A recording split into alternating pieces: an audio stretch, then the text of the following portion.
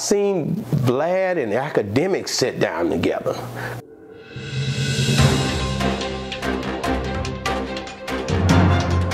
News you can use. Boss Talk 101, news you can use segment. This is something that we do have started. Make sure you guys get in the comment. Tell us what you think about the things that we're sharing over here. Make sure you like, subscribe to our channel. Make sure you share the information that we are providing. First thing I want to talk about, Kountry Wayne. Kountry Wayne was on the Breakfast Club here recently, a couple of days ago, and he said that, you know, nobody never broke up with him, and it ended up being Jess Hilarious is one of their frequenters. She does a lot of times now. She's been co-hosting somewhat, so he should have seen this coming a mile away. They called him after he left. I'm pretty sure they staged it. I'm pretty sure they called him and let him know they was gonna call him. They all friends, so I'm pretty sure DJ Envy and all those guys, they rock together. I'm a big Kountry Wayne supporter as well. Seemed like they was having fun with it, doing it. So I guess some stuff, the controversy, he's cool with, and some is not. It's just the way his whole demeanor. But listen, you said you broke up with Jess, Wayne. Yeah, I just left. Right? Yeah. Oh, no.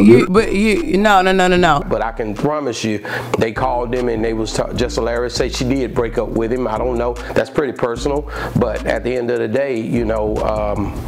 He tackled the subject with him, and they had a good time. Ha ha ha, he he. Because you said you left.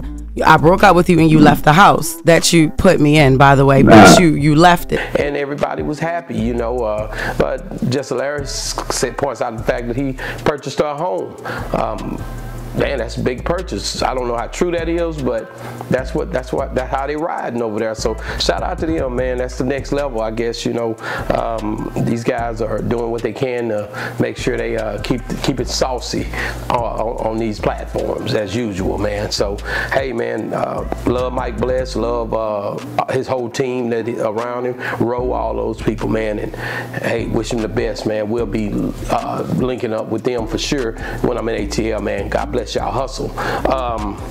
Next thing I want to talk about is Boosie, man. Boosie did a thing with VLAD. VLAD and Boosie, they back on the scene. They give us an interview probably every maybe 3 weeks, maybe a month. These boys getting to it, you know. Crazy thing about it, they bring up the fact of, as soon as it started, they bring up T.I. and Boosie's fallout behind the snitching thing, and Boosie said he apologized to T.I. Me and I failed him, and you know, I gave him an apology. You know, I apologize. I don't know what the apology was about. I don't know if he felt like he should have came to him in private. Something happened where he felt like he had to apologize. He didn't go into great detail about apologizing, but he did say he did apologize. What do you guys think? You think Boosie should apologize to T.I. for saying what he said or the way that he said it? I think those guys are both, you know, they rock with each other. Their kids rock with each other.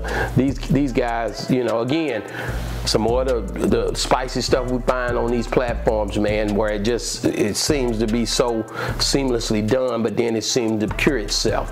I'm just saying, Boss Talk 101, we watching, we seeing, we giving you the points that we see. So that's crazy, but it's good to see that they apologize and they back cool. I don't want to see no black men that can't look at each other and get along with each other in a way to where their families can grow together if they got a real relationship. So, man, shout out to VLAD and them. They doing their thing over there, him and Boosie, man, connecting the dots.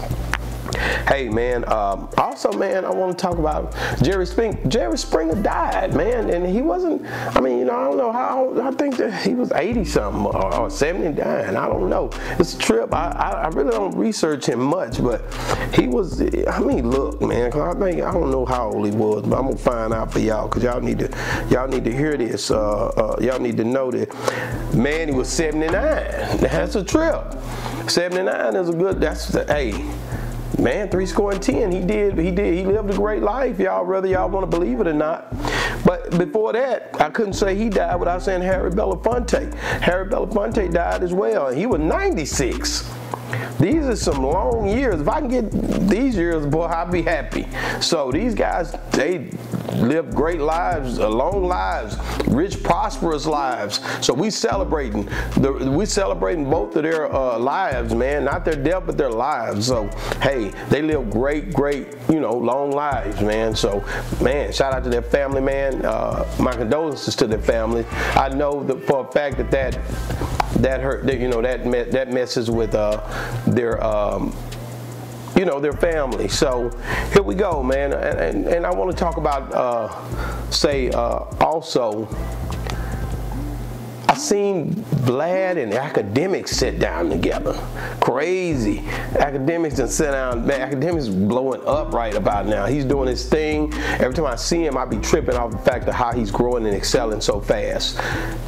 This guy right here, man, is killing the game. He here, he there, he everywhere. He attacking subjects every time. You can't beat that, man. How he's tackling everything that come his way. So this guy, Academics, sits down with VLAD and him address a couple of different subjects. But the one thing that I seen that struck me was like, dang, man, they talked about Charleston White. They said Charleston White, he was blackballed from VLAD. You don't rock with Charleston White anymore. No more. No, you don't see him covered on the site. You won't see interviews with us anymore. And pretty much they're not gonna have it back on their show. And I tripped off of that because they started off early on together, like we started with him, you know, as far as having him on a couple of times. And we hadn't had him in almost a couple of years now ourselves. Everybody go down the Charleston White Road, and what they find is, you know, hey, if you want to deal with him, you deal with him. If you don't, you don't. You know, at the end of the day, we fed kids together, as I always say. We rock out. And so, not that we was procrastinating, but we just now being able to connect. Connect with him. Okay. So Traylon, what's going on, man? You see the story that Charleston just told. Yeah. Tell me that you've been out here a little while. Now, what the heck you been doing? Man, I've been working, man. All right, that's what I want to hear, y'all. Yeah, that's a proud statement, man. So how old are you? I'm 17. And how long was you locked up? Like 10 months this time. 10 months this time. He said this time. I mean, so how long was it last time? Last time, like 6 months. We did some things. I don't think none of those other guys, except maybe Say Cheese, Sean Cotton, it really was a thing where we dealt with the juveniles together. You can go online and check it out. You'll see him with me, and I'm giving clothes away out of Boss Talk 101 stores, and I'm putting up money, me and the team, going to the juvenile centers. We actually did some work, you know, with Charleston, far as helping the community. Now, all this other stuff, I really, to be honest with you, I'm not with it. It's not my thing, man. Being a family man, and I just felt like it was time for us to go another way. And basically, you know, he grew, he's growing, we growing. We you know, he dealing with different things. The Academics of the world, we dealing with the Phazons and all of the different things of the world. The Mike Bless, the Ice Teas. So everybody's moving on, man. It's a part of growth. You grow on and you move on. People don't stay together forever.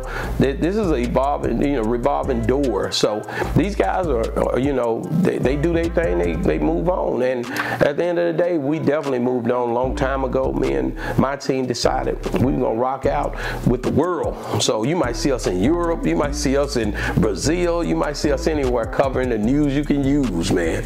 So don't be surprised at anything you might see. So definitely, man, shout out to VLAD and shout out to Academics, man, for that great interview. You guys are killing it.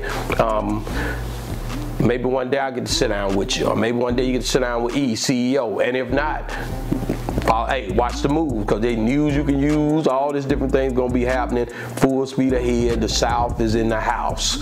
Listen, man, check it, man. News you can use, man. Make sure you guys like, subscribe our channel, man. Thank you so much. Share. It's your boy, ECEO. Yeah, I think I got it all.